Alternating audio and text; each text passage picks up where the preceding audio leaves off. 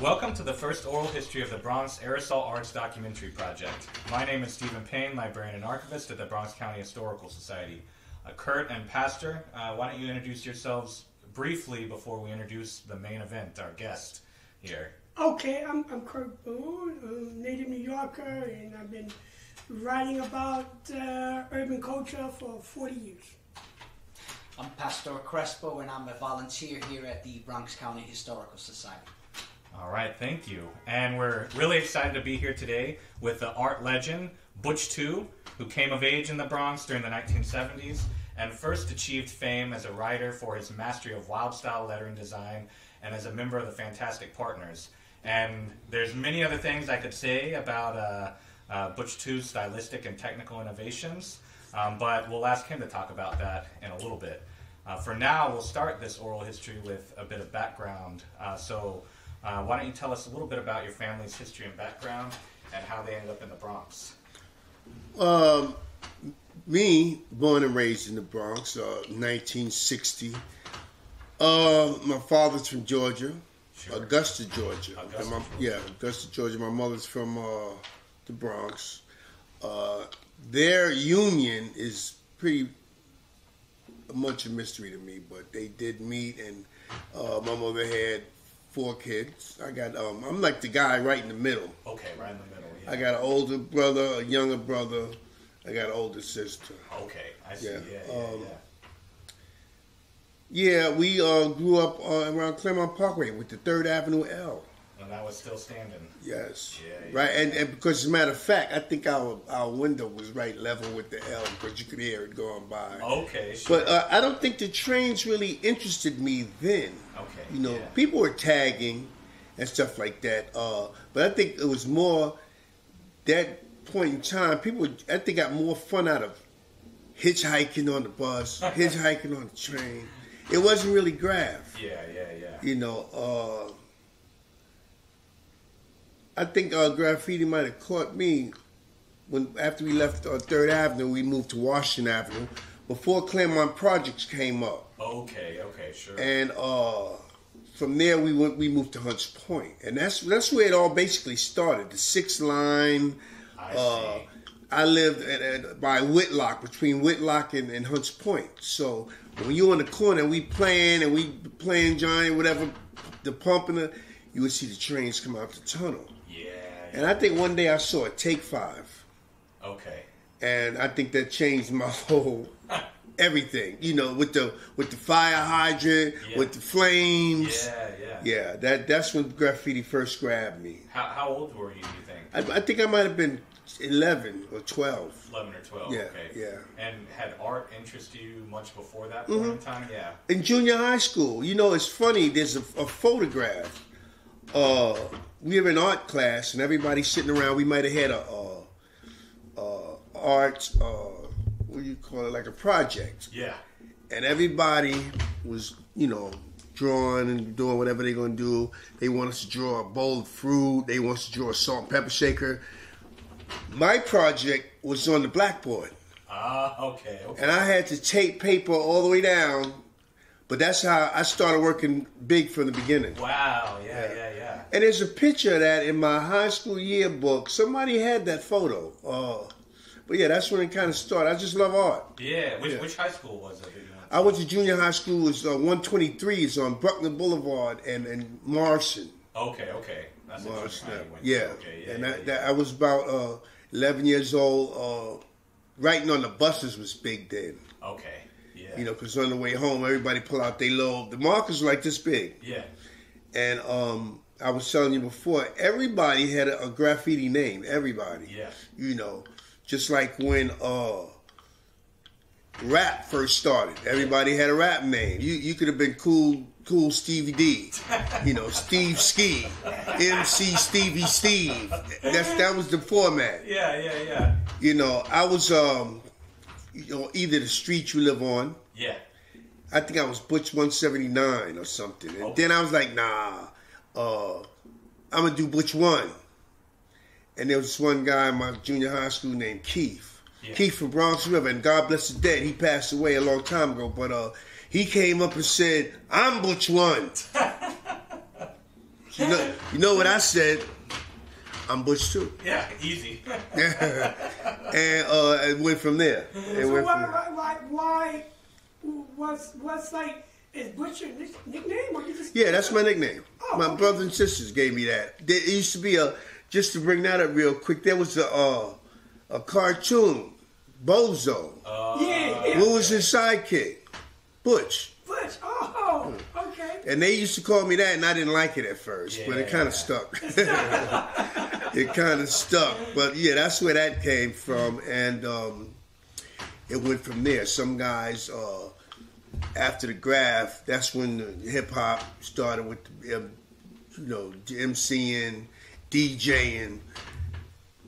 People kind of migrated to that. I see. Yeah. A lot of guys, threw the Magic Marker away, picked up a microphone. But I just kind of stuck with graph. Maybe because I never could really get the concept of rapping. Yeah.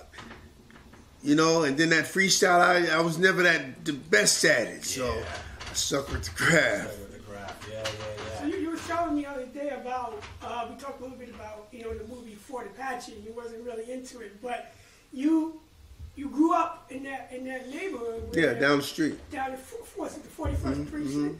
And so, explain what it was like. Obviously there were a lot of gangs. You didn't get into any gangs, or your brother. I might have been a young javelin or something. Oh, young javelin. Okay. I might have been a young javelin. Yeah. Because the Royal Javelins was the main guys. It was it was the Nomads, the Skulls, the Immortals, the Javelins. Yeah. It was a lot of gangs. Yeah. Best bet: don't even go up towards Simpson Street. Yeah. Don't go to Simpson Street because shit happens up there. But then it wasn't really guns back then. It was more zip guns. Yeah. You make your own little zip gun. Yeah. And if you had that, you was a bad man. Yeah. Nowadays, I just don't understand it. Yeah. People running around. Yeah. They catching people 17 and 18 years old with guns and I know. And different stuff. Yeah, I'm like, wow. I know. Yeah, but that's how the graph started with me. Because there's a story I heard about a rapper. I won't even mention his name, but it's a rapper, and matter of fact, the group went to the Rock and Roll Hall of Fame. Okay. But he gave his story and said he wasn't good at writing. He couldn't really do the wild style and all that. Yeah. Which is why he left and started rapping. I see. See with me, yeah. So that's it. Everybody was looking for their niche. Yeah. And I'm creative, so I stayed with the graph. Yeah, absolutely. Now you were in the competition and you submitted your art to Music and Art High School, and you got admitted, right? Oh yeah, I told myself I'm not going to a local high school. Yeah. You have Monroe, Stevenson, Roosevelt. That's like being on the block. You ever come outside and sit on the stoop? That's what it's like. Everybody, you know everybody. You know everybody here. For sure. So I made a promise for myself that I would never go to a local high school. Yeah. But I wanted to go to Clinton for the football team. Okay. Because back then Clinton had the main football guys. Yeah. Clinton, Truman, Evander. Yeah. Those were the football schools. But I put together. They told me. I took the test for Music and Art, and they said, "Well, you submit your portfolio." And I know what a portfolio was. A portfolio. But I had a small envelope, a manila envelope, and I put a few sketches in there. Okay. And I got accepted. Yeah. So before we get more into your high school experience, since you mentioned football already, you were telling me earlier y'all used to play football out on the street, and football was something that you were really into for a period of time. Is that right? Yes, that's true. I was in love with football. I think my team back then, it was 12. It was about 72, because Sunoco, the gas station, they used to give out stamps of different players, and then you put that in a book. It's like a big every day I would come across Bruckner to go down to my boy's house on Evergreen to get stamps, to go home and put them in my book. Yeah. And I had that book till not long ago, but yeah. Never heard of Pop Warner. Yeah. You know, I had bought my own helmet, my own shoulder pads. I was a little guy. I think I might have weighed 120 or something. Oh, so, wow, yeah. you know, I was intent on bulking up and stuff like that. Maybe I didn't ask enough questions, but I never made it to any football league. Yeah. We used to play football, like I said, right outside. Yeah. I put on my helmet, shoulder pad. You know, I think my favorite team was the Vikings back then because you had the Purple People Eaters. I used to like them. And, yeah. Did you ever get injured while playing football out on the street? No, but I think I had some animosity from my brothers. And we used to play, they would play, and I realized later on that I should have been more of a defensive guy. Okay. Because you can hit people legally. Yeah. Legally. Especially when you learn where to hit them at. Yeah. But I was always wanting the ball, which it still could be defensive, because if I'm the defense and you got the ball, I'm coming after you. Yeah. But my brothers, they used to try to, late hits and stuff like that. Yeah. You know. So you had equipment on the street, or you went to the park? You went to one of the... Right outside. That's interesting. Right outside. Yeah, that's right. So they tackle you on the street? Yeah. We played tackle right in the street. Right in the street. Yeah. What other things would y'all do for fun in the neighborhood? I mean, back then, I had the helmet and the shoulder pads. I had the catcher's mitt with the catcher's glove. Okay, we had, the stickball bats and basketball. Yeah. A lot of sports. Yeah. But that's what we did. I mean, we did your normal Johnny on the Pony stuff and Ring Alivio. Okay. We did all that. All of that, yeah. Pretty decent upbringing. Yeah. Yeah. And as far as growing up goes, what kinds of music do you remember listening to, either in your house or on the street? Before hip hop. Yeah. This is before hip hop. Yeah. Because I remember in 1979 when we were already living on 179th Street and we first heard Rapper's Delight and all that. Okay, but before that, we used to do the Stylistics and all those guys. We used to have kissing contests. You get the girl as your partner, and you kissing until slobs run on. But that was the reason. That was almost like spin the bottle. Yeah. Like down in the basement and things. Yeah. The hookup parties. Did you do the hookup parties? No, school was where it was at. I might go to school and not go to class. Yeah. But we never didn't go to school. Okay. School's where everything's at. Yeah, absolutely. All the people. We wasn't even into the weed or the drink or nothing like that until I got to high school. And there was one guy, David Moss. He used to write Kill One. And he was like a friend of mine, but he used to always come up and I got the Acapulco Gold. Yeah, and then hand it to me. I'll take all the puffs, and then I'm just sitting there for the next 2 hours. Funny thing though. Funny thing is, he was a writer too. He did the layups and everything. But it was a thing that happened to him. That's the job. He had let me turn this off. He had stuck his head out the window of a moving train. Got hit by the traffic light. Oh, damn. Mm-hmm. Turn around, boom! So he has a nasty scar. Wow. Yeah. But that's what happened at the music and art. But then later on, I really realized I try to call music and art like the cousins to art and design. Okay, yeah. But it's not, really not. We had art classes and we had projects to do, but music and art was really for performing arts. Okay, I see. Acting. Yeah. So not really what you were looking to get into. No, not true, because a few actors came from that school. Okay. A few actors, Marlon Wayans, Jimmy Castor. I don't know if y'all heard of Jimmy Castor. Yeah. He went to music and art. I think, did Wesley Snipes somebody go to music and art? But okay, wow. they spinned out a few guys. Sure. It wasn't like Fame, the TV show. That's what it was based on. That was the theme. Performing arts. Performing arts from the musical, the musical Fame. high school. Fame. Yeah. So the TV show was based on it. Yeah, but not like I was not really dedicated. But then a lot of new shit started coming up. Okay. Yeah. Cruz, Graf. I don't know why these guys used to come to my school all the time. Shouldn't y'all be in school? Yo, Bush. I come outside, there's like 3-4 guys waiting on me. What are y'all doing? I gotta go to class. You know.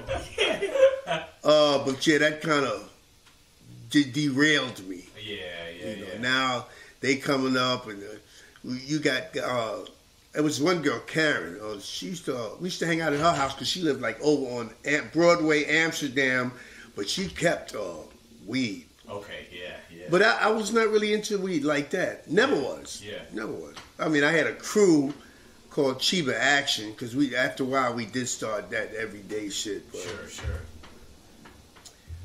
yeah, but that's when So music and art, where was that at? That was the original music and art is now it's called A. Philip Randolph. Okay. It's on 135th and St. Nicholas Terrace. Okay. Oh. You come down 135th and you get to the park. Okay. It's at the top. You can see it's like a castle. Yeah. It's A. Philip Randolph now. But music and art moved down to Lincoln Center. Okay. It's Yeah, Lincoln Center. Yeah. Yeah. And what was your overall experience like in high school? It was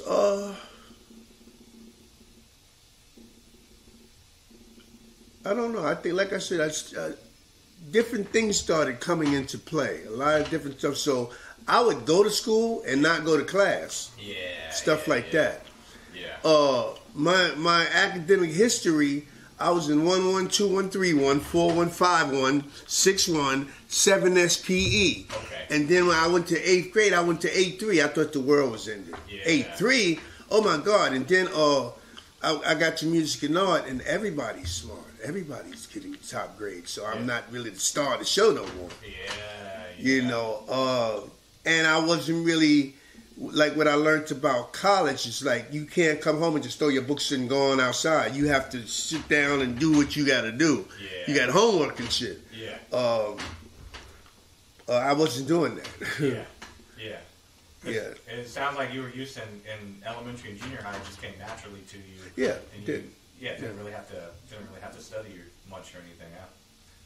When you get up to the higher grades, it's a little more complicated because now you got the algebra, geometry, trigonometry, and you gotta figure that out. Yeah. You know, it's not that simple. Yeah. And what were the teachers like for you in elementary and junior and high school?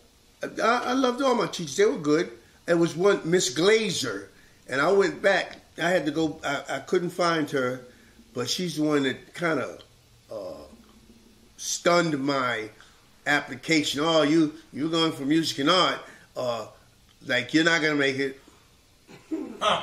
And when I made it, I purposely was going back to show her. Yeah. Miss Glazer. Okay. Yeah. Mm-hmm. Well, if she's still around. No, I think she's long. I'm sure She's long. That was. I think I went to music and art was 74. Yeah. Wow.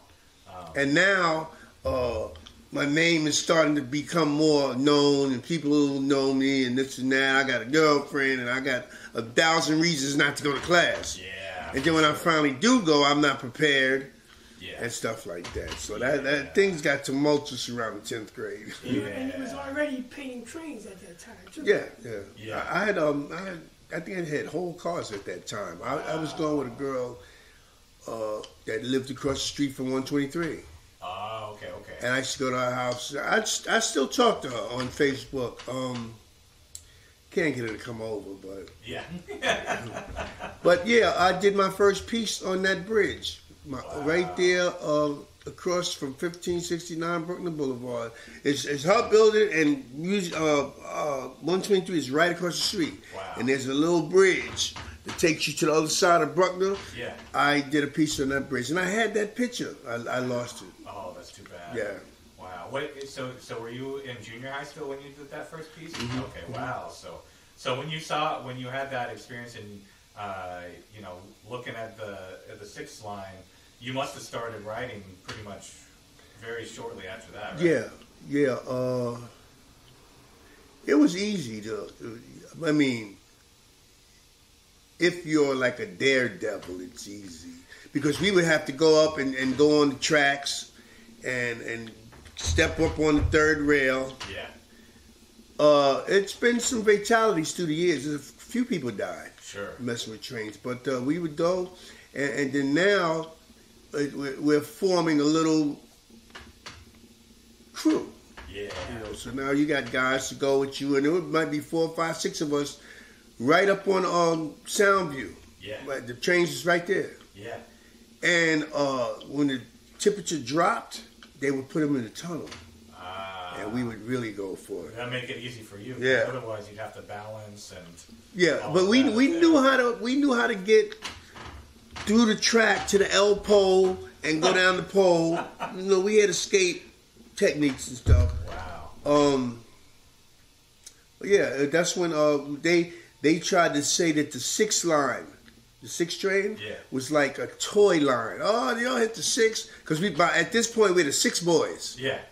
The 6 boys. And you got guys, oh, y'all the 6 boys. Come on, man. The 6 is a toy line.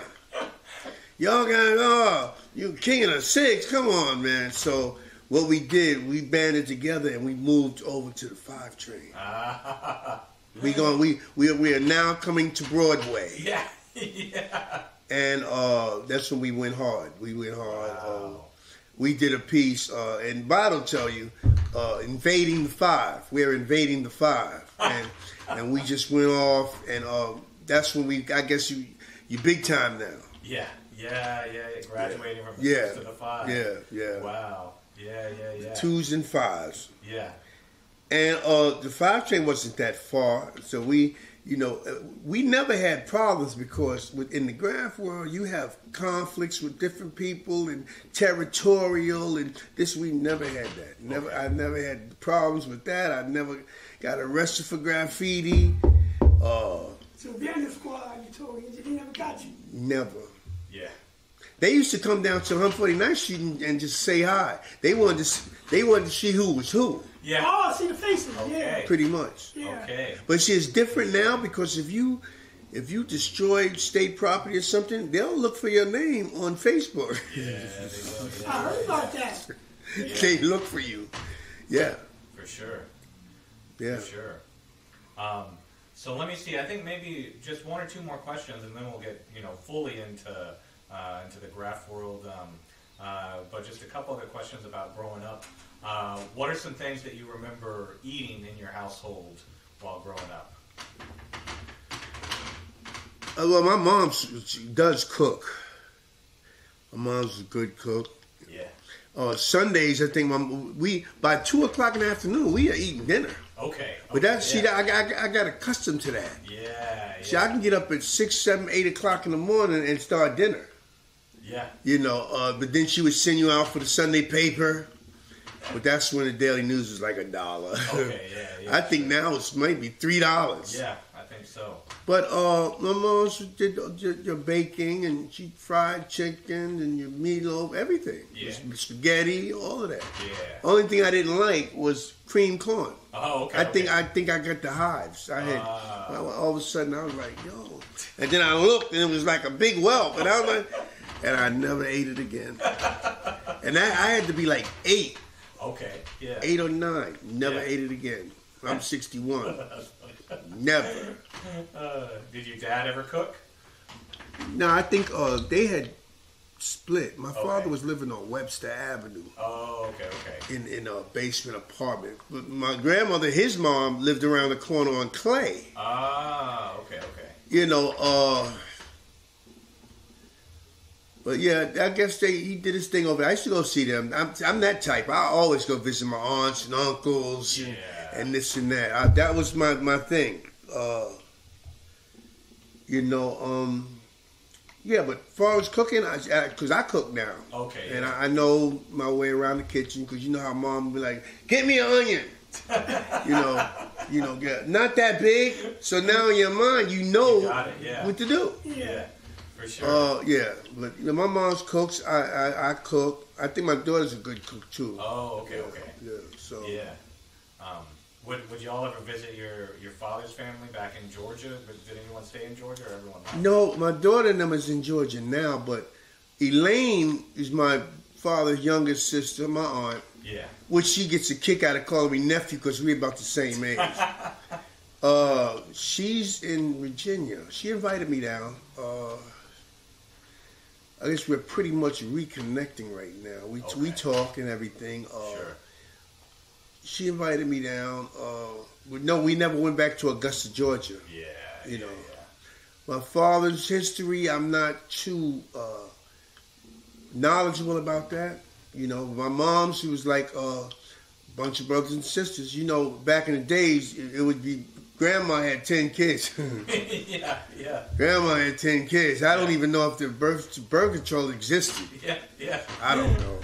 But, sure. she was the oldest and everything. Wow. So, and she was like the last surviving member of her family, too.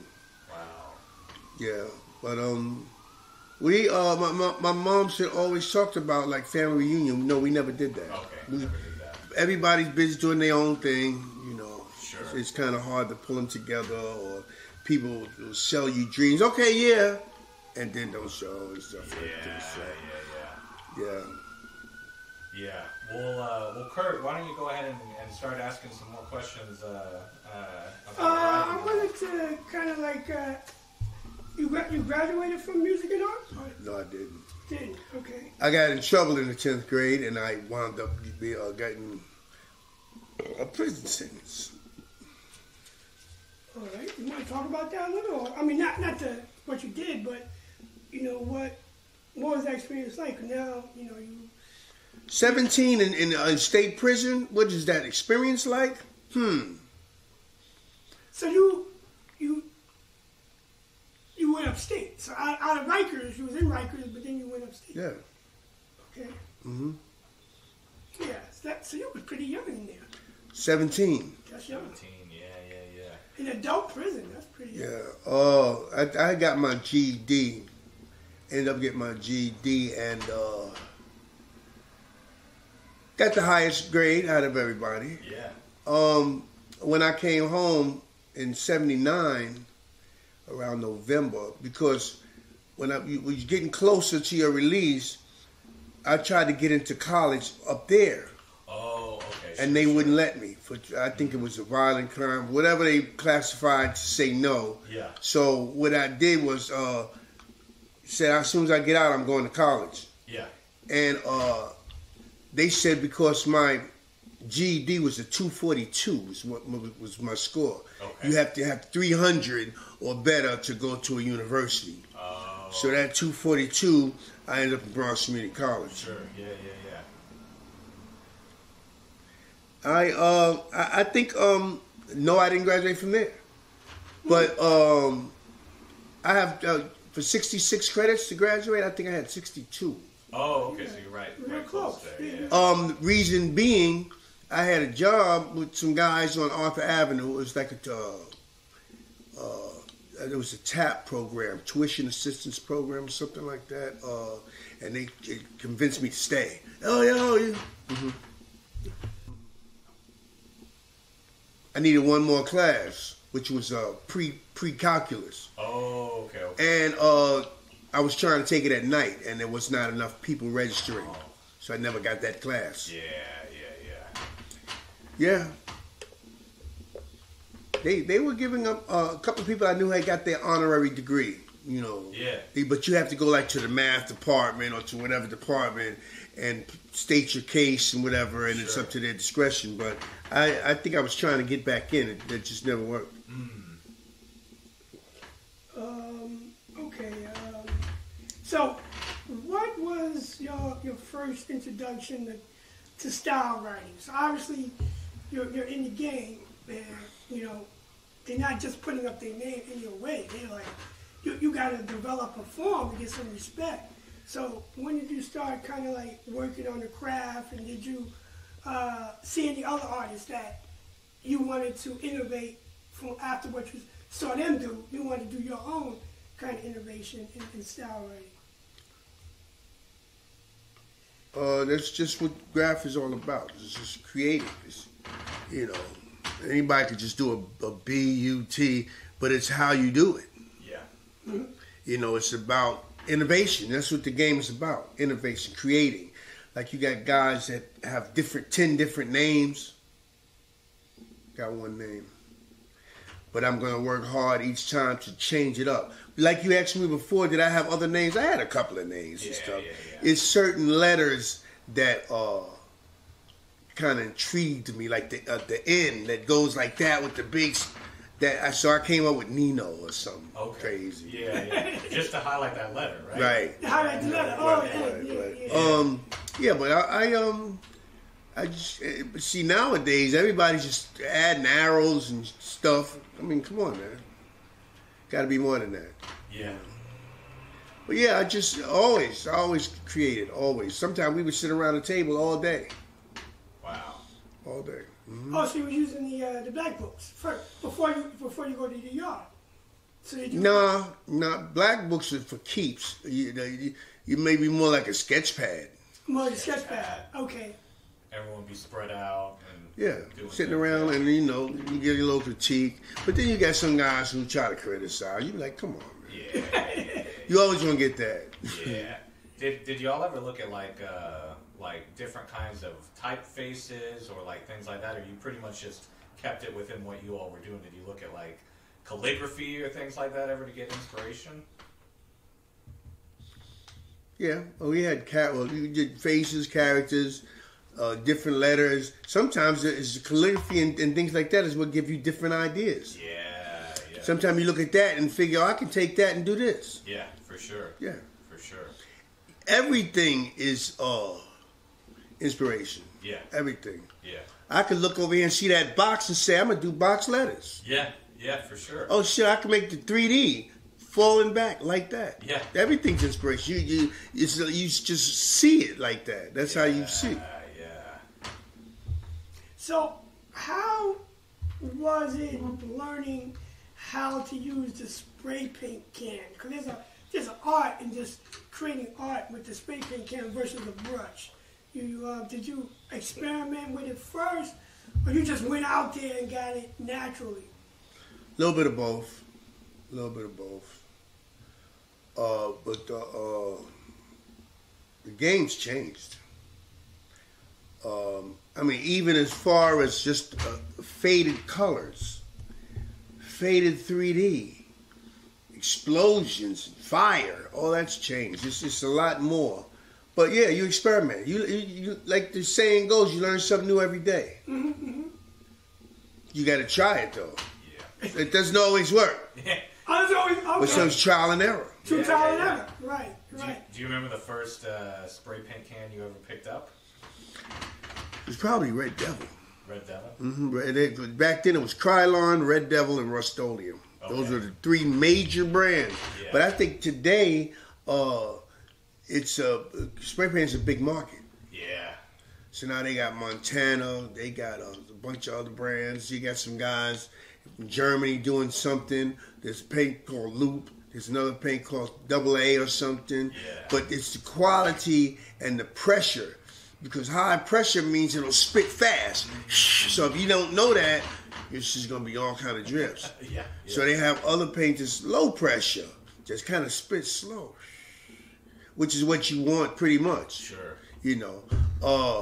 If you get high pressure, that's probably if you're doing something like this and you have the right cap, Yeah. you can probably feel it fast. Yeah. Yeah, but I learned about that pressure thing quick. Oh, I'm sure. Yeah, because I'm doing what I normally do, but I'm ruining it somehow. Yeah. You know, and you can't, not like a canvas where you could just white it out. And so you can't do that on the train. You can't white it out.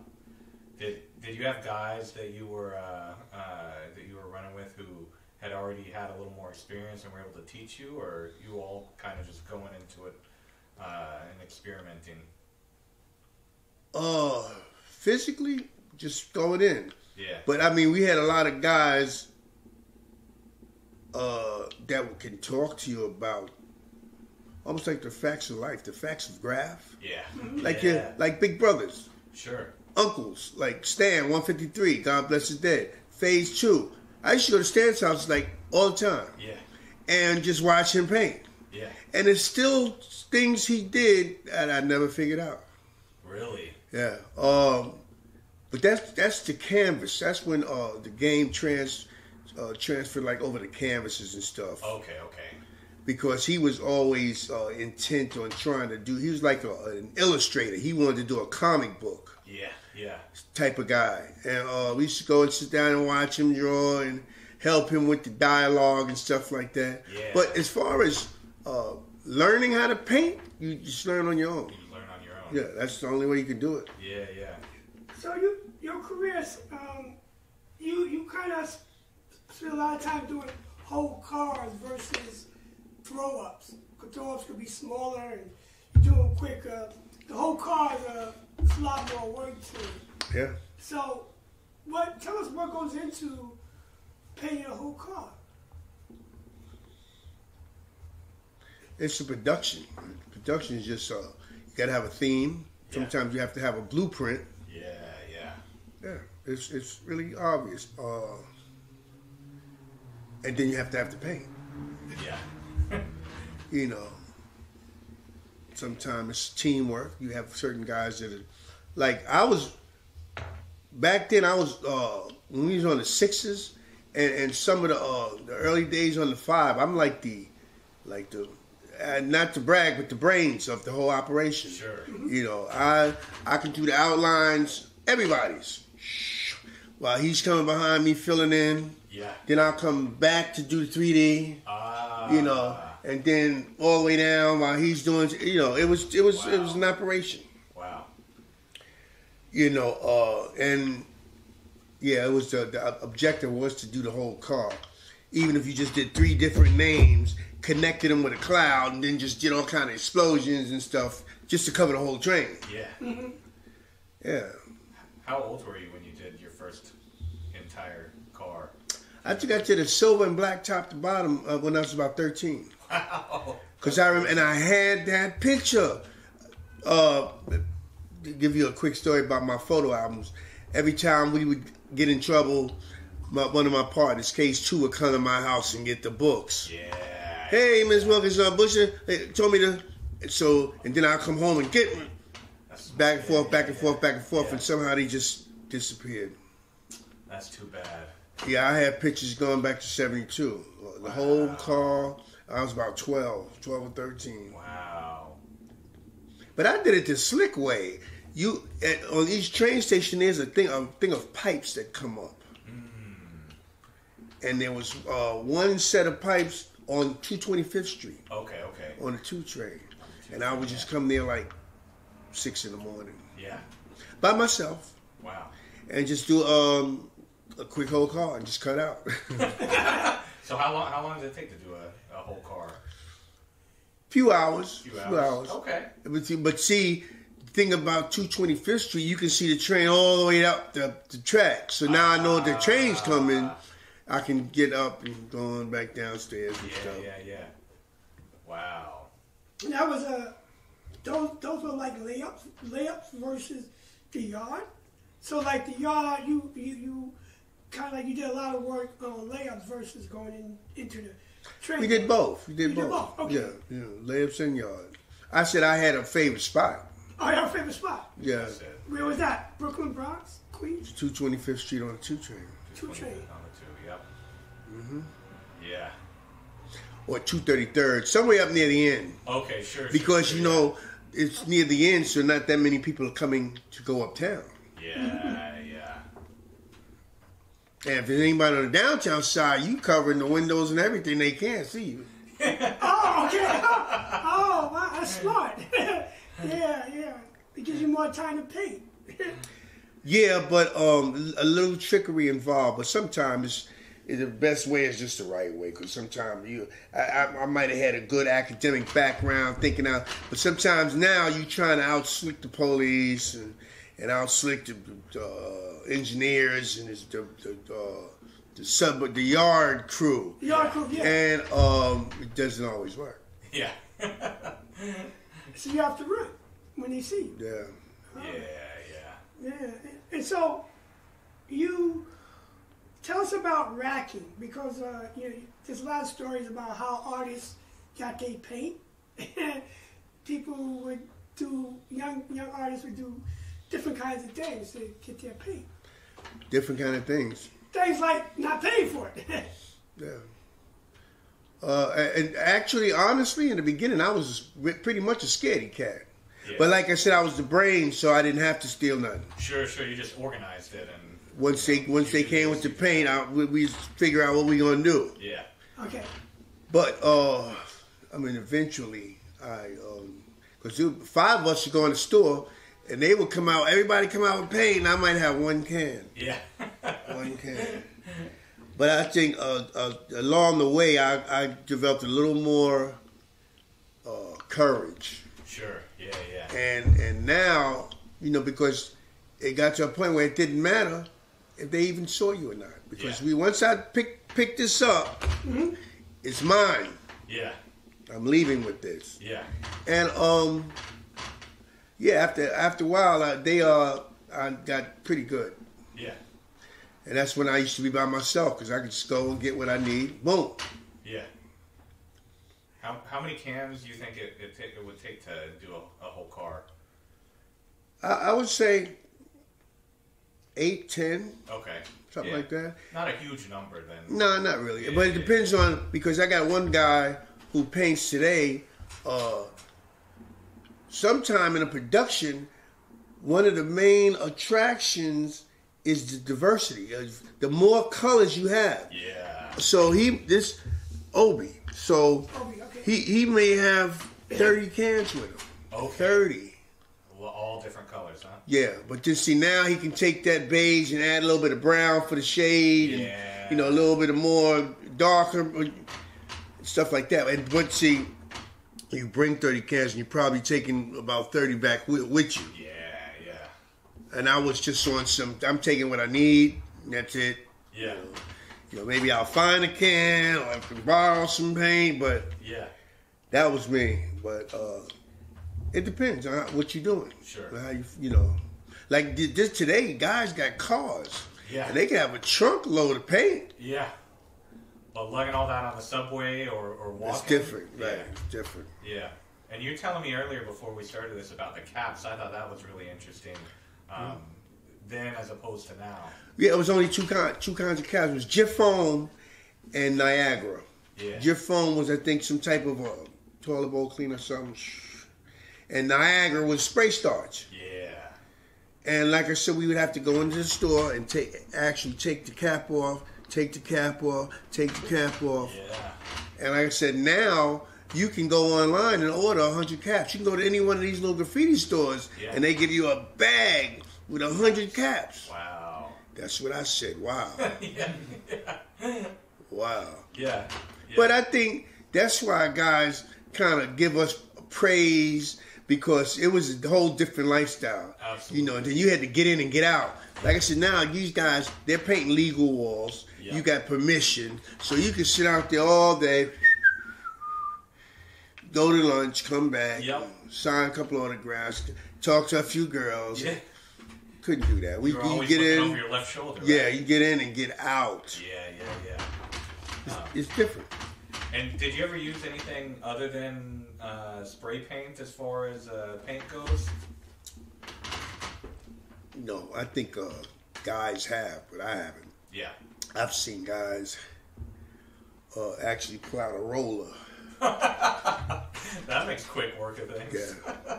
I've seen it, but like I said, today the mission is to just get the job done. Yeah. You know, back then a lot of shit was taboo. Oh no, yo, you use stencils? Yeah. Oh my God, no.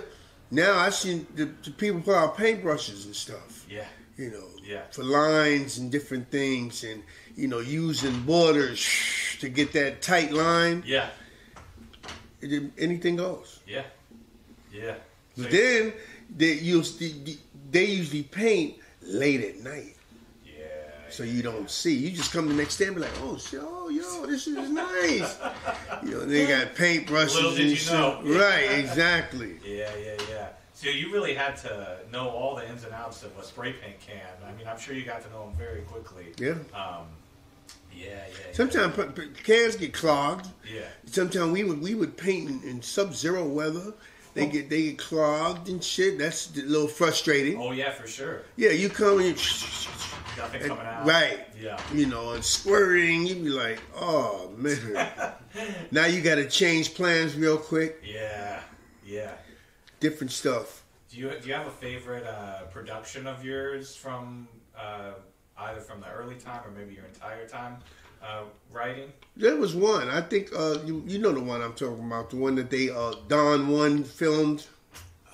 It's the one where you're standing on the track and you're painting it. Yeah.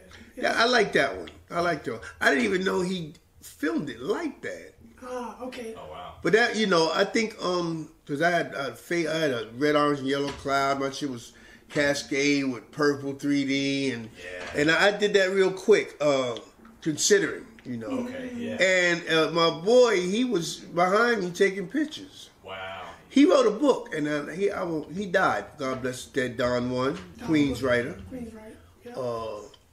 Yeah, but he came out and they told me, he was like, yo, I want to paint with Butch. We never did a piece together, but we hung out. Okay, sure. I think we did that mural at Prospect Hospital. That was the beginning of like commission work. Oh, okay. 1976, it was Prospect Hospital, because Wow. Prospect Hospital's not even there no more. No. Wow. And y'all had a mural there, huh? They gave us a canvas. It was only supposed to be about 4 of us, but I think it wound up being about 8 or 10 of us. Yeah. Same money, more bread to spread. Yeah. You know, and but we had fun that day. We had a little audience and everything. Yeah. So is that the picture in Noga, the book? Mm-hmm. Oh, and the Daily News wrote an article about that. Yeah. So what? Yeah, the news was there, and they had a few. They usually, when you have events like that, they usually arrange for TV, magazines, and all that. It'd be cameras instead. Yeah. Mm-hmm. So tell us a little bit about the fantastic partners. TFP. Yes. TFP is my crew. It's not my crew, but the crew that I'm a member of. Yeah. Goes way back. I think we started TFP probably in about 72 or 73. Wow. Long time. Wow. OG, Solid, by me, Hash. Who am I forgetting? Hash, Vote 56. Those are like the core members.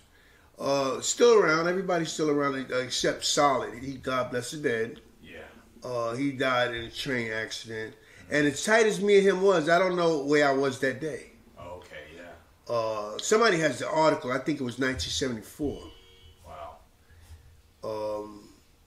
Yeah, but the Fantastic Partners it's grown. It's Case 2. Case 2 for sure. Yeah, it's grown. It's you got guys in Sinto's in Hawaii. Obi is from Australia. We got guys all around. Yeah. You know, the name is strong. My thing about GFP, it's just one thing. It's one entity. Yeah. You can't write OTB, BTR, CTE, DDD, Didn't write TFP, no. Yeah. If you notice, most of the members, it's all you write. Only TFP. Like if you was writing Steve, TFP. Yeah. That's it. That's it. Yeah. And that's like the main thing. Yeah. A lot of guys, they different walks of life and stuff. Everybody's holding their own. Everybody's healthy and stuff. We get together like that. And you all now, do y'all paint sometimes together, or it's more like are there any like organized meetings or anything like that, or just it's based on craft? So you're good enough as an artist will allow you to put TFP on your name. It's not only art. Sometimes you have to be a well-rounded, pretty decent guy. Okay. Yeah. Oh, okay. Because it's later on, we're trying to groom a new generation. That might be more based on your skill set, but pretty well-rounded people, that's all. Yeah. Nobody running around robbing people, nothing like that. It's based on creative art. No, that's great. So, what's it like today seeing the growth of aerosol art and seeing how it's being commissioned by big companies and artists are doing large-scale works on 20-story buildings? What's that like for you to see the art form grow into this kind of global phenomenon? It's just, it's rewarding. I know I was there when it all began, Yeah. It's a global thing. Global, my man. I bet if you walk in Montefiore, you'll probably see some type of art as soon as you get in there. Yeah. Mm-hmm. Yeah, everywhere. You go into a rich man's house, he's going to have a bust or some type of thing, art. But see, we didn't create, we just added an art form. Yeah. Okay. Art, music and art is life. It's everywhere. For sure. And it's always going to be there. Music and art. Like music, you see rap came along and whatnot, then it kind of fused with R&B, then it fused with rock and roll. You got some country rap. Yeah. You got Dominican rap. So, but it's all music. It's a new fusion. Everybody is looking for a little spice. Sometimes you've been eating chicken all your life, but today you might want to try something different. Yeah. I'm going to throw some curry powder in there. Yeah. So it's all music and art. It's just an added form, that's all. Graph. You said some people don't like that word. I don't. You know what I'm talking about. Oh, graffiti, for sure. Yeah, but I'm saying some people don't like the word graffiti. That's right. Yeah. But if I say graffiti, you know what I'm talking about. That's So right. I'm trying to, as a communication, you have a sender and a receiver. You trying to get your message across. Oh, I don't like that. Now, come on, man. Yeah. It's really silly. Yeah. Yeah, a lot of artists don't. Aerosol. What difference does it make? Yeah. I mean, okay, graffiti represents vandalism to a degree, but you get in where you fit in if the shoe fits wear it. Do you vandalize or do you create? Yeah. You know what I'm saying? Don't take it as an insult. Let it fly. That's fine. Because from your perspective, when you're doing whole cars, you're thinking that, I don't know what you're thinking, but when people talk about it, they talk about it as a masterpiece. As Right. art. That's how it started. Right. They're not talking about it's vandalism because you're going in the yard. Obviously you're going in the yard. So the mayor, Koch would call it vandalism, right? The police would call it vandalism. But the artists themselves didn't call it that. It depends on how you do it, because if you're going to cut a hole in the state's property, if you're going to leave a bunch of cans laying around, writing your name on the traffic light and shit. Yeah. See, if you notice the guys who are really artists, Yeah. they clean up behind them. Yeah. They clean up behind themselves. That's part of it today. Sure. You take all your shit with you so you don't give the owner a reason not to want you back. Yeah. You fuck up, then now you give them a reason. So you just clean up behind yourself. Yeah. You know, that's how that goes. And you notice that even when they have old timers day and all that, and they just out there and drink beer all day, look to your side. You know what? You're going to see a garbage bag. Yeah. Yeah, they don't just start busting bottles, fighting. No. It's, the motive is to clean up behind yourself. So it's not vandalism. But like I said, if you go in the yard, you done cut a hole in the fence, you done left a bunch of paint laying there, you done tagged on the traffic signals, and you done fucked up. Yeah. You don't do that. Right. But still, they would, even though you would do a masterpiece on the whole car, MTA would still wash it off, right? Because they don't agree with how it was done, how it was done. No, you're supposedly defacing property. Yeah. Yeah. But if you look at trains now, look at all the advertisements. Oh, I know. Absolutely. Look at advertisements. Yeah. Absolutely. Yeah. Okay. Yeah. All right. So, tell us a little bit about what you're working on these days. I got a few canvases I'm playing with.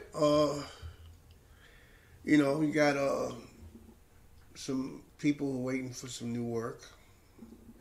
I'm still putting my studio together. But yeah, canvases. I want to go bigger. I'm doing some, I got like 9 by 12s, whatever, some 8 by 10s, but I want to go bigger. As a matter of fact, I have a space. Matter of fact, what I'm doing is decorating my own apartment. I'm turning my apartment into like an art gallery. Yeah. That's what I'm really doing. All these spaces, but see, the thing is, you don't paint the walls. You just get a big canvas where you can just hang it. Oh, sure. Yeah. So that's what I'm doing. Some interior decorating. Let's. Okay. All right, that's cool. So, you also painted with Case 2. You guys were known as a fierce art team. And you want to talk a little bit about Case 2 as well? That's my partner. Case. Because before him, I was painting alone. Like I said, 225th Street on 2. Yeah. I go up there and do my whole car. But then, how did I meet Case? We were still on the 6s. We were still hitting the 6 line. Okay. And we were at Soundview at night doing our little shit. Yeah. And I think he was an inside writer. He was going through the train with a magic marker. Sure. And he saw us out there painting, so he stuck his head out. And like I told you, the main statement back then was, "What do you write?" Yeah. And he said, "Case." I said, "Oh, I saw that before." And I asked him, "Do you know how to paint?" He said, "Yeah." I said, "Come on down." And I gave him a can and had him fill in. Okay. The first can I think he ever had. Wow. And then that started a whole nother thing. He was with me every day. Wow. Yeah. Became my partner. So now it ain't just Butch. You see him Butch and Case. Butch and Case. Butch and Case. Butch and Case. He was always there. Yeah. And he's my boy, And he had he came with one arm, right? 2. Oh, he had 2. I'm just kidding. He's dude only have one arm. I'm just messing with you. Were there spots that you all like to hang out at to see your work go? Oh yeah, everybody knows the concourse. Yeah. 149th Street and Grand Concourse. Yeah, most guys came through there. Some guys didn't, because then after a while, I think we had a reputation for being rowdy or something. Oh, okay. Or what's a better word? Not even rowdy, but kind of. These guys like to start. They started taking stuff from people. Oh, okay, yeah. Because we didn't have nothing to do. We would just go around the layup, and if we saw somebody painting, sure, we take their paint. Yeah. So we started having a bad reputation. Okay, I see. Yeah. And that's why a lot of people didn't come to the concourse, because we would be there a lot. Or if we on the train, because if anybody rides a train, when you come in uptown, into the Grand Concourse, Yeah. the bench is right on the end. Yeah. So if I'm in the front, I'm looking. If they see you, a lot of people will leave. Yeah. You know. But yeah, we used to watch. And then we watched trains on the Tremont train station Oh, okay. because it's a big turn. So as it's turning, you can see this side, and then when it comes in, you can see this side. Okay, yeah. And if you saw something that you wanted, you run and get the picture. That's when the Kodak used to have the 35 millimeter, and you would and then mail it out. Yeah. That was then. Okay. Yeah, we do Concourse, and then we would do Tremont or 180th. Okay. Yeah. Yeah, on the 6th train, we would be at Hunts Point. Sure. Yeah. So 149th in the Concourse, they called that the writer's bench. Yeah. Or was it more than one writer's bench? Or it was just, that one was just... That was the one. That was the main one. That was the one. Okay. Yeah. 149th from Grand Concourse. I mean, everybody had their little spots. Yeah, for sure. You know, you got guys in Hard Brooklyn that might hang on Utica or something. Or we might hang on 180th. Okay. You know. Right. So, I mean, there are a lot of writers who became well known for doing whole cars, and you knew quite a few of them. So I know them all, dude. all right, so let's talk about some just by name, and you give me some reflections. So Blade, for example, like I was down with that crew, Crazy Five. Crazy Five. Mm-hmm.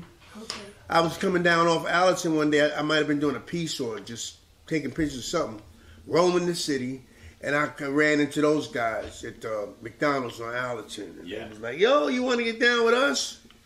And I was like, all right, there's Butch 2, the Crazy Five. Yeah. Right. But it's about 50 of them, so I don't know how you'll come up with the Crazy Five. Because I spoke to the girl, Portia, the new girl is Portia. And I said, Portia, you remember me? She said, yeah, you're our 28th member. Oh, nice. I was like, damn, y'all chronologically, whatever, like that. Yeah. But he came up a few times. He saw me, and we talked. Yeah. Blade, Lee. Lee Quinones, but he mentioned you in the movie Wild Style.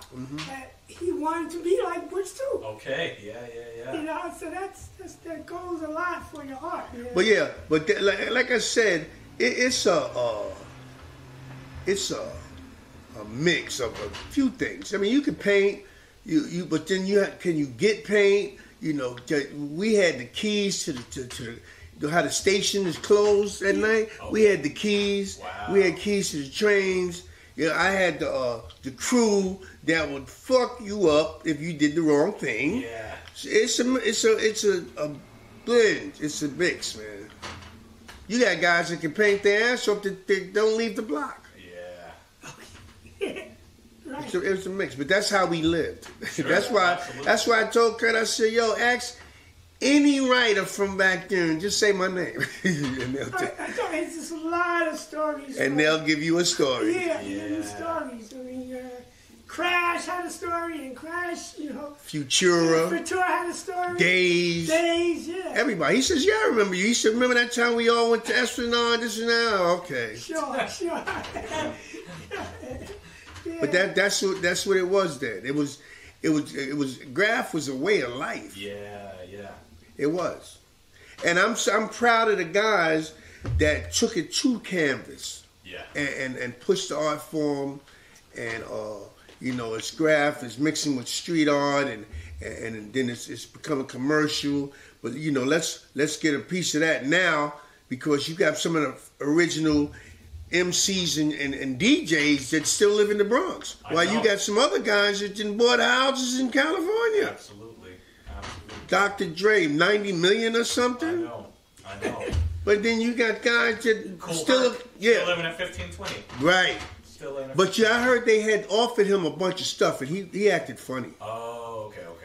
Yeah. I think they was trying to give him a star on the Walk of Fame or something. But he, I don't know. Yeah. But that's the sad part, man. How they did like the rappers and all that. They took that and left them high and dry. Yeah. Yeah, Billy I'm Jones. like, wow. Yeah, I know. All of them. Herc used to write too. Yeah. Bambaataa used to write. Yeah. off the record. Off Sure. the record. Yeah, but all of it, back then, I told you before hip hop and all that. If you met somebody, they're gonna say, "What do you write?" Yeah.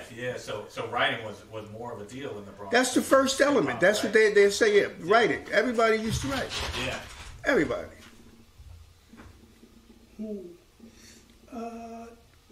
You was in the you and Case were featured in the movie Style Wars. So that was a good scene, man. You want to talk a little bit about that scene and how I think it's another piece to that they didn't show. Was there a piece of us walking down the the platform? I didn't see it. Okay, all right. I saw when you was in the apartment. Right. The Case was There was talking. another part where we was walking down. We was in Esplanade because I remember that day because I had my daughter with me, and she was like 2 years old, and I had her in the stroller, and I had to put the stroller to the side, and that's when I started telling these guys, "Well, what are y'all paying? Because y'all got us doing all this." That scene I never saw again. Okay. But like I said, if you look at that, I do the coaching and advising off camera because you see, we in Star Wars, Case is doing all the talking. Yeah. All the talking. He's a star. He's a star. Yeah, he's a character, and I wasn't doing no talking. Yeah. That's the mouthpiece. He'll tell you. But God bless the dead. That's my boy. Yeah. And I saw the YouTube video of they were interviewing you and Dandy. And what was that gallery? Fashion Motor. Was it Fashion Motor? I think it was Fashion Motor on 3rd Avenue. Yeah, they were interviewing both of you guys, and it was interesting because Dandy went on to become rest in peace, Dandy, but he became famous too. Yeah. As a whole car artist, you know. That he got one whole car that's like famous, immortal. Iconic, right? Mm-hmm. Yeah, Dandy. Yeah. But it's the whole car era was. When did the whole car era end? Like when they like cops like got a lot of people to clean all the trains and got a lot of police on it. And I don't know. I think from what I think they started treating the car with some chemical or something like that to where right. Huh. Because it would seem funny that all of a sudden nobody's doing nothing. Yeah. But once in a while you will see something. People will get, beside themselves and go and try something. Fun way, yeah. You'll see it here and there. But as far as the whole thing, I think most of the guys would probably still be doing it. Yeah, for sure. For sure. Do you remember the last one that you did? On the train? No, I don't. Yeah. They were just coming. They were just coming. It was almost like you had to, like you said, refresh or update. Every week I had to have something, come out. Yeah, yeah. Absolutely. Because then you had Blade and them had shit. They would had shit coming out. After a while it became a game of keeping up. Yeah. Lee and them started the whole car thing, so we had to do whole cars. Yeah. Blade and them had shit coming out regular, so we had to have shit come out regular. Yeah. It was a race. Everybody was doing it. Yeah. Everybody was racing. Yeah, you raced whole cars, but they had a whole throw up era too, where people were just doing those throw ups. No, not everybody. I mean, you might have a simple. I guess that's a throw up. Yeah. A simple one. Right? But then you had guys that all they did was throw ups. Well, yeah, right. All they did was throw ups. Yeah. So what's? Can you explain the throw up a little bit? Quick. Throw up. It pretty much explains itself. You can probably do 2 or 3 throws with 2 cans. Yeah. That's an attempt to get up, to have your name just to more pieces. Like you had the guy I-N. 2 letters. He talking about he got 1 million pieces. Easy to write I-N 1 million times. And he would do on one car 20 of them. Now your count is up 20. Oh yeah, I got 1 million pieces.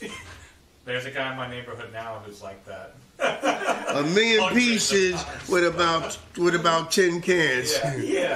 Type of bullshit. And then sometimes you can see they're not even thoroughly filled in. You might just say, shh. You be like, come on, man, that's you know, that don't even count. Man, what a story, man. That must have been such an interesting. But I mean, if you're an artist, you can do a simple piece, but then you may want to add some 3D. You may want to throw some designs in there. Yeah. You know, a little cloud. One thing leads to another. Now you want a cloud. Now you know. So it's, unless you only have 2 cans, you're gonna do a little more. Yeah. And we didn't count pieces. I think our thing was because we had Blade, we had Billy, Bic 149, Butch. So our thing was B's, the letter B. Oh. So I was the king of B's. Yeah. For sure. Yeah. Blade, Bic, Billy. I think we had Bloodshed, Butch. And you know, king of B's. Then I was king of top to bottoms, king of the 2. Yeah. Everything was a race, just putting it out there. Yeah. Would you ever paint any of the lines that are exclusively in Manhattan? I don't think there are any lines. Or no, not exclusively in Manhattan, but I guess ones that don't go up to the Bronx. I would. Yeah. Like you got the G that takes you from Brooklyn across Manhattan into Queens. Yeah. The F train and shit like that. Yeah.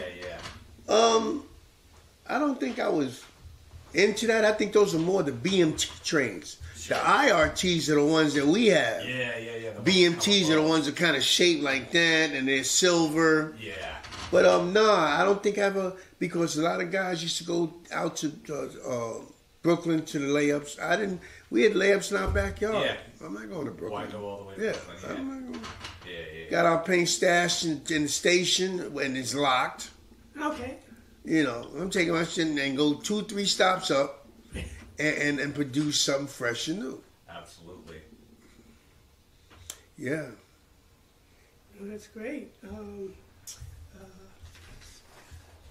What about was the 3rd Avenue level? Was that already in the process of being dismantled by the time you started, or was that? Or I think it was gone. It was long gone. Now I was born right there, 3809 3rd Avenue, in Claremont Parkway. But I think the 3rd Avenue it was on its way out then. Yeah, it was. Yeah. Because now they got the buses and shit. Buses was more prevalent after that. But I remember the 3rd Avenue. Sure. They had the little wicker seats and shit with the fan. I remember that. So I met you at Mobile Messenger Service. So how did you become a bike messenger? How did you get into that? I don't know. I guess it was quick and easy. Yeah. And it was a big business too. Sure. Big business. Got get a bike. So you knew how to ride a bike already? Yeah, get you a bike, get you a bag. And I think not Mobile, who did I start with? It was called Wingfoot. Wingfoot was on 38th and 6th. They became Dynamics. Oh, they became Dynamics. Oh, Dynamics is big. Yeah, no, I think there was a lot of companies merged. That's right. But I was Wingfoot, and we was rocking for a while. But I was telling them too, we were getting. Remember, they came out with biking cops, police on bike. I don't know if you remember that. Mm-mm. You must have been out of the game. But this was the '90s. They had police on bikes for us. Yeah. Yeah. But you going the wrong way, sidewalk, red light. Your 3rd red light ticket is $750. Oh. Whoa. Yeah. That's some serious money. I had 14 tickets that I have never paid for. Yeah. And they're still sitting there. But they need those biking cops now. You see all these motorized scooters, electric bikes. I was telling them, and I laughed. I said, I think everybody goes through at least one harrowing experience a day with the e-bike. Oh yeah, absolutely. Everybody. Yeah, this whizzes by. Yeah. All on the sidewalk. Yeah. You be like, yo. What you doing, right? Yeah. What you doing, man? Don't you know how to ride? Yeah. But yeah, then I had left. I was in Texas for about, like I said, 8 years. I was down there. And I came back. I think, actually, to be honest, I think I got blackballed because I was working at a Darden restaurant called Yard House. I don't know. Oh, okay. Yeah, I've heard of that one. Yeah, they have. I think they have a Yard House in Houston. Yeah. I think the big thing I was looking for in Houston was Jimmy Chang's. It was a Chinese restaurant. Oh, yeah. Because I said, I was in Texas. I said, I want some wings and rice badly. Yeah. And the girl took me to Jimmy Chang's. Yeah. I think It's a Chinese restaurant in Houston. Yeah. Because you know down there, you can get a burrito on every corner. Oh, I know. That's what's down there, burrito. Yo, they got something down there where they mix corn and mayonnaise. You ever seen that? Oh yeah, elote or something. Yeah. I don't know what it's called, but I'm like corn and mayonnaise, and it's like a delicacy. Yeah. Wow. Yeah, they spread it on the corn and Whoa. little cayenne pepper or something on it. Yeah, something like that. Yeah. But I left. My mom's had passed in 2017, and she had a co-op over here in Co-op City, and I was supposed to come back for the co-op, and I didn't put in I put in a 2-week notice at Yard House, but I think I left in a week. Yeah. Only reason why was because I was trying to get out of the landlord's apartment before we went into the month. Sure. Because he's going to try to prorate or whatever. Oh, you've been here 8 days. That's a couple of times. So I said, let me get out of there on the 1st. Yeah. And I don't think Yard House liked the way I exited because it was one girl, Emily, was going back to California, and she had visited at the Yard House in California, talked and everything, and they arranged the transfer. So I'm watching her and saying, yo, well, cool, because I'm going to New York. Yeah. Went to the Yard House. There's a Yard House in Yonkers somewhere. Yeah. And I talked to them and everything. Yeah. Okay, as soon as we talk to your manager, don't worry about it. We get you in your Darden. But I never got in. Damn. Never got in. And then I went to Olive Garden. He said, oh, yeah, sure, but never got in. Yeah. Then Yard House just opened up in Times Square. Oh, I didn't know that. Okay. I said, let me go there. They said, they came up with something. But I said, that manager that I left, I think she really did something. Damn. Because I was there for 8 years. Yeah. Yeah, so that's when I went back to mobile. I said, let me go back to these guys. And they took me back. So what was Texas like? I mean, you liked it down there? It was all right. It's all right? I had fun. I had me a brand new car, apartment, and all that. 2-3 air conditioners in my apartment. Yeah. Only thing about them, the bus stop, it doesn't have like we have. I know. It's just a bench. Yep. In the middle of the grass, you be like, and it'd be 100 degrees. And you might wait there 30 minutes or something because the buses don't come very often. In New York, 3 days over 90 is a heat wave. In Texas, it was like 40 days over 100. Yeah. I'm like, yo, this shit is crazy. And everybody walking around. Don't let the temperature drop. In Texas, if it's 40 or 50 degrees, they're panicking. I'm like, what? This feels good. They were like, oh my! I think one time before I left, they saw snow. It might have been a little flurry. Yeah. They went bananas, man. I'm like, yo, this is crazy. But yeah, Texas was good. I had fun. A bunch of girlfriends and all that. So you was near Houston? No, I was in San Antonio. Houston is 2 hours. Oh, Houston 2 hours. Down I-10. All right. And then after you got Beaumont, Katy, and all that and shit. So did you paint down there occasionally? Yeah, they had a spot called the Paint Yard. It's one of them craft stores. They sold paint. You go in the back. They had a wall. All right. I had some pictures that I don't know what happened to them. Me, I had this little kid. I call him a weasel, but DAP, D-A-P. And then Wizard. I don't know if you Wizard. He's a with his characters. He's a bad dude. Yeah. And we collaborate on something. We had fun that day. And then I think I drove up to Dallas, and they had this wall up there. I did a piece in Dallas. Yeah. San Antonio. We supposed to go. Houston has the meeting of styles. That's what it's called in Houston. San Antonio is called Clog Caps. There's a few conventions they be having. Clog Caps was nice. I told you, the Mexican dudes was amazing. Yeah. And then they was playing James Brown, and I'm like, oh shit, they had hip hop. Like yeah. Everybody had their little coolest. It was like a factory area. And they was rocking. Yeah. Clog Caps. I think I had the book or something. It was what year was that? It had to be 2015 or something. 2015, all right. Oh man, that's Texas seems fun, man. Yeah, they just getting up on graph, and then they got the what is that, like Aztec Indian motif thing? They do a lot of that, and then they got a couple of they gave me some shirts, some complimentary shit. The School of Fine Arts, this is for you, just that. Yeah. Then Karen came down there. Right. And see, the thing was, she wanted to take a picture of me piecing, but I had already did a piece. So we went inside, bought a can of paint, and I'm tagging my name, and she's taking a picture of it. But see, the thing is, the guy that runs the walls, any wall, you're not really supposed to tag, because that's gonna get people thinking that they can just tag. Yeah. So what he did, he didn't say anything like, yo, Butch, you wasn't supposed to do that, blah, blah, blah, blah. What they did, they went over my shit the next day. That's sad. And, T-Kid was down there, too. Oh, okay. Yeah. Okay. But, that kind of diffused the whole friendship. I'm like, you punk motherfucker. Yeah, no, that's fun. Yeah.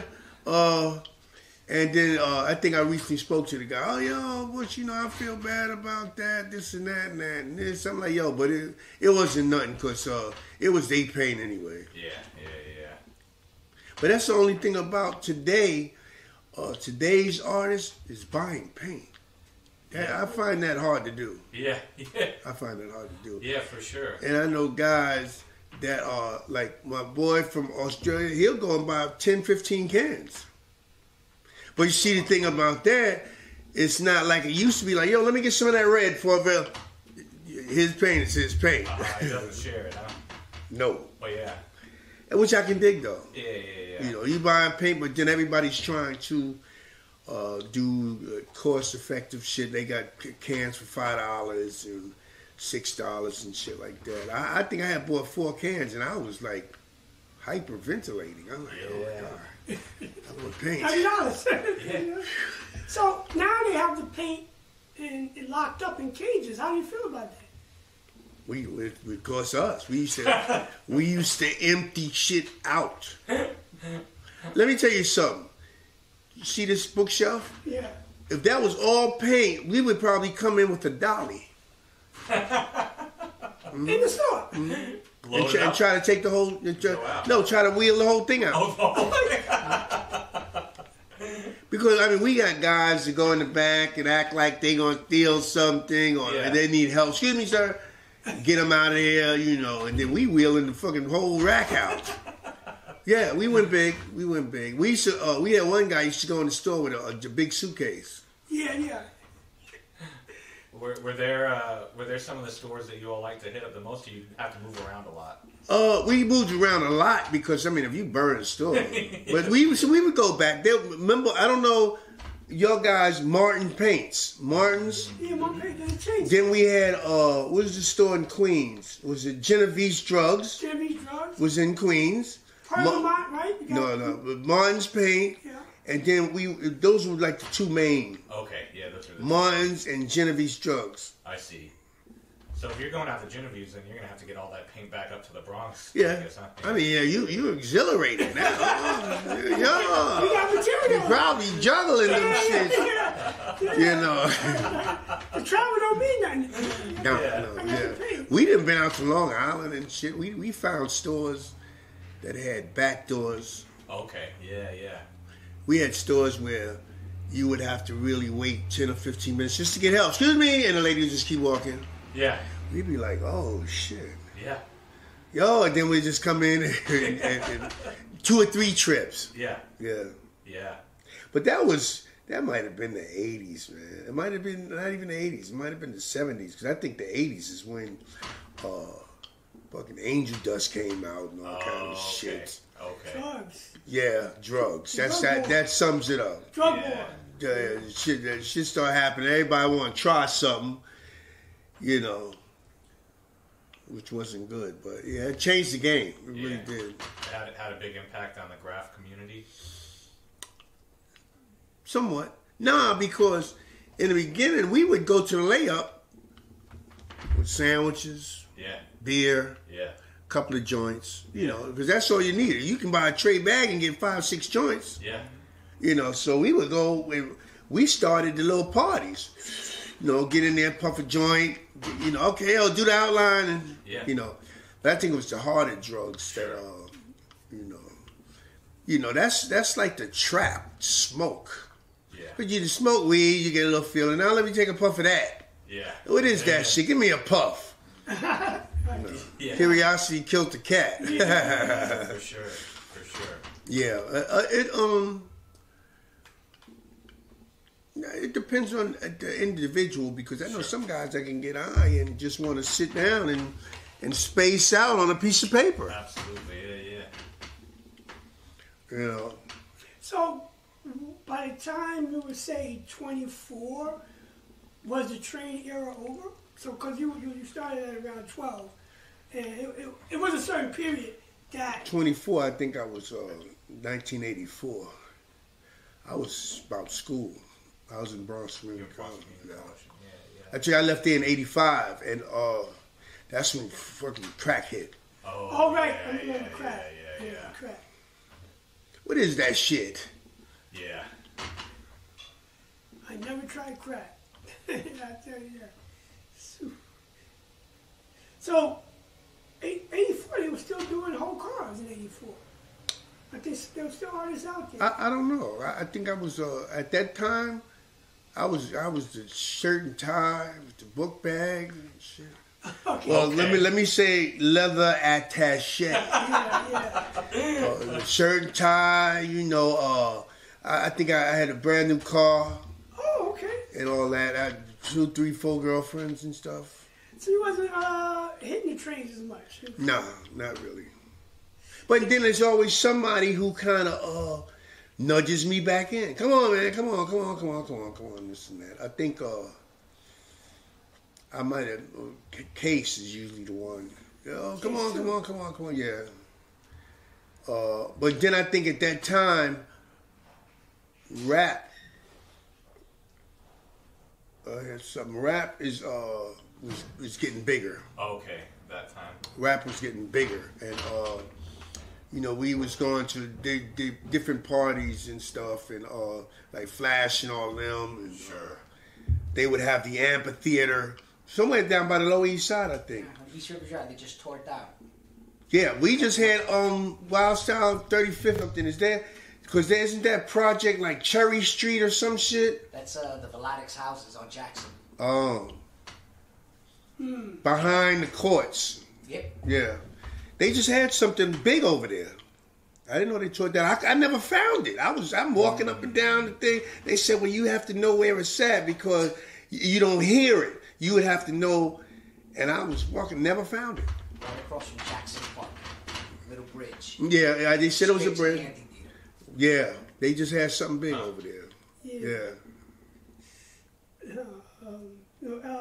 So hip hop. I mean, obviously hip hop is pioneered in the Bronx. So you was around, you know, Grandmaster Flash and a lot of these artists. You know what? Yeah. Now, do you remember hanging with Grandmaster Flash at all? Nah, I've been around those guys, but I think I was closer to the Soul Sonic guys. Oh, okay. They was Bronx River. Yeah. But then at this time, people were getting like big-headed. Egos. Sure. Was They were traveling, right? They're traveling. I don't know. Yeah. But I just know they was a lot of egos Yeah. and shit. So, and I'm not starstruck. Yeah. So if you don't want to extend yourself, then heck with you. Yeah. But I think the 2 movies came out in the early 80s. Star Wars. And Wild Wild Style. Style. I think it was 82. Yeah, something like that. 82, 83. So you was like a movie star in 82, 82, 83. Hey, I've been in newspapers, magazines, movies, all of that. Yeah. Books. But what's fame without fortune? Give me the money. Yeah, for sure. And just give me put my name in the credits and let me go ahead on down Acapulco. Absolutely. Absolutely. Yeah. But that's what it is now. A lot of guys, it's more, contracts and stuff.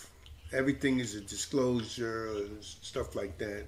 Because even when Karen came down and did the interview for the Case 2 documentary, Yes. she had me signing papers. Yeah. I'm like, it's better to kind of just talk than really interview. Yeah. It's better to just talk. You'll get way more Right. in the different, better way. Yeah, absolutely. But she came down and we had fun. We had dinner and stuff like that. We just they buried somebody. Well, they didn't bury. They cremated. Guy, one of TFP's wives. She was in a fire a couple of weeks ago, and we had the memorial Saturday. Yeah, rest in peace, Sherry. Then the son is passed as well, a smoke inhalation. Oh, with the big fire in the Bronx? Not that one. That one, a different one. Yeah, but I used to live in that building. Oh, really? On the 15th floor. That's crazy. 333 East 181st. But that's right before, and I was having problems with management, and that's when I left and went to Texas. Okay, I see. Yeah. That was like 08, Okay. 07, 08, something like that. Yeah. Yeah. But, Yes, that was there was another big fire on Webb. Oh. I don't know if you heard okay, that, but it was only one apartment that burnt, and that was Bott's apartment. Man. His wife got burnt, and his son he had smoke inhalation. That's terrible. It is. Man. Were there many fires in any of the places you lived growing up very much? Or those were I was in the Bronx. The Bronx was burnt down, period. For sure. Our hangout would be in an abandoned building, a burnt down building. Yeah. And then, they got pictures, some hip-hop pictures where you just see bricks stacked up. Sure. That's what it was. Yeah. That was it. Swinging on a monkey bar in a Yeah, that was the Bronx in the 80s. Yeah, abandoned cars, burnt out Yeah, cars. but see, this now is entirely different. Yeah. It's entirely, they didn't rebuilt it. They got a lot of malls and, they trying to offer us everything. I don't know if we appreciate it, because you got your restaurants, you got your Popeyes, you got White Castle, you got the Chinese stuff. Sure. Yeah, you got all, they trying to offer us everything. I don't know if it's just after our money or whatever, but it should be decent. What is this here? It should be decent. So it's just we're going to we ask every artist after the interview to do a tag for us for the library archive. But that's one of my books. That's all. So I just use this tab, but I'm gonna tear it out and then it's gonna go in the library archive while we're here. So that's Ventura right there. I don't know who that artist is. But some of them were your friends, so... This looked like... that's Ventura. Oh, that's what that was? We did that at the Bronx Museum. Mm-hmm. Yeah. The Bronx Museum. Yeah, over... The one on the concourse? On Grand Concourse, Oh, yeah? When was that? Yeah. That was... They had a big show there. Yeah, just right. It's right around that first show when they did the whole. That was February of last year or something? No, I know it was 20, but it was before COVID. Right before COVID. Right Yeah, before yeah. COVID. Yeah. So Ventura did a like a 3-hour black book signing. Like he anybody could come. It was free. Bring your black book, and he was signing. It was really, really nice. But that you can't. Does that say Futura? Because if you sign in black, or I guess it was just getting his art out. But to get your name out, he should. I would expect to be able something legible. Oh shit, Futura. But Yeah. you know, if you're gonna sign 100 books, You just. Yeah. So that's. But you went to that exhibit, right? The Bronx. yeah. It was. I think that was the best event that the Bronx had had in a long time. Oh, right. Yeah. Right. So down in Miami, I was mentioning to you, they have you on the Museum of Graffiti in Miami. Sure. They have your name as one of the pioneers that had his own style. Mm-hmm. Right? And I believe they have pictures of the Don 1 card who photographed it. Right. They had it hanging on the wall. So I mean, how's that feel to be in the museum where they telling the story of how this art form began, and they have to go by your name, right, to kind of understand how this whole global movement started. Yeah. I'm not surprised. And I said I was there. I was there. Yeah. You know. It's not surprising. I mean, you know, if you have they came up with a list of the 50 best writers New York City ever had. Yeah. I think I'm number 13 or something. Right, yeah. But it makes me laugh. I told you that's what we was living, man. Yeah. All right. And you didn't count how many trains you did, so that's interesting too. So, Nah, I didn't count. I wasn't on that. I don't think I was on that. I'm got new shit. Yeah. You're about each production, right? Right. Yeah. Like they said, a day at a time, a piece at a time. Yeah. Nice, yeah. Yeah. No, that's beautiful. I wasn't trying to like be the king of, you know, like in with a million pieces. Like I said, I'm king of bees, king of top to bottoms, shit like that. Yeah.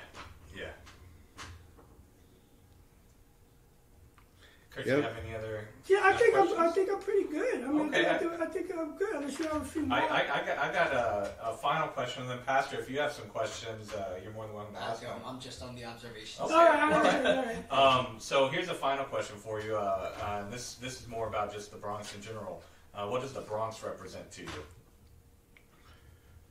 Home, basically.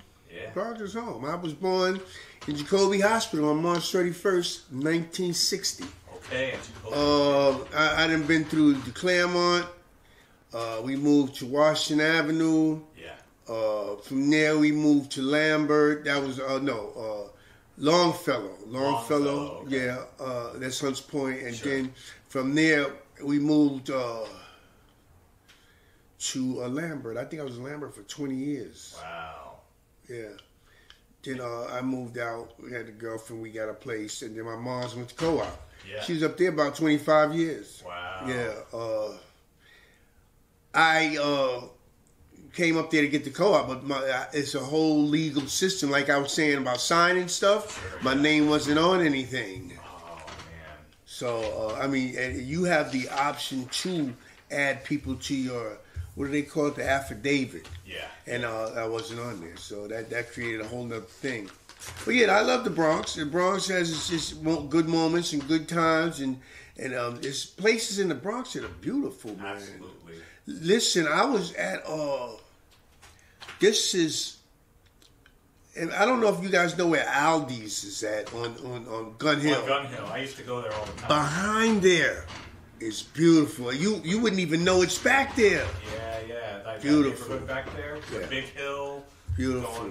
What is that? What road is that? I don't know the name of the street, but it's but where Aldi is I know back what you're behind. talking about, Yeah, yeah. behind there, over, it's immaculate. It is. I said, wow, like a hidden jewel. I know. Absolutely. Yeah, but I love the Bronx. I like the Bronx. Bronx is home. Yeah. Do you think living in and growing up in the Bronx, do you think that had like a specific impact on your style as far as your writing goes? No, not really. Yeah. Just because, like, if you draw, you go into a zone. Yeah. And that's what, wherever you are. You can go into that zone. Right. Yeah. It don't matter where you at. It's Yeah. just, that's why a lot of times you draw, because you can just kind of block all that out. Yeah. And you were telling me earlier that you think art might have been a way for you, like a way of escape or something. Yeah. You want to talk about that for? Well, art, music and art. I think music and art is everybody's escape, because everybody has a favorite song. For sure. Everybody does some type of doodling. Yeah. It's an escape. And then color. Yeah. And the thing about today is you don't have to be expert at anything. Your work is your work. Yeah. Anything's allowed. That's why it's so easy to draw. Whatever you do, you got kids that are 5 years old that drawing. For sure, absolutely. Art is life, man. That's all I say. Yeah, absolutely. Well, I think that's a good place to wrap up, unless you want to share anything else, anything we're going to talk about that you want to talk about, or maybe any advice for artists today or anything like that. Well, the only advice I can give to artists is just to be yourself. If you're coming back, if you're making a comeback, come back with what you're known for. Don't try to keep up with the Joneses. Set your own bar. Yeah. So do what you do, or do what you're known for. If this guy over here is wild style and he can do this, let him do it. That's him. Yeah. You're known for what you do. Just stick to your guns, man. Yeah. That's it. Absolutely. Mm-hmm. Well, thank you so much, Butch. This has been such a pleasure hearing about your life, your art, your artistic vision, everything. Really, really appreciate it, and really honored to have you as the first participant in this All right. project Thank you. here. Thank you. All right. So